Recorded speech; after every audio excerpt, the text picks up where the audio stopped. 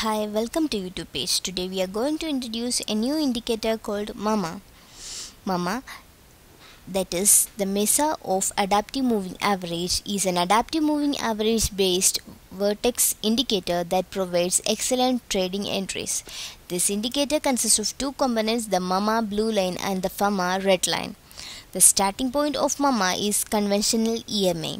The concept of MESA is to relate the phase rate of the change of the price to alpha, that is the smoothing constant of EMA.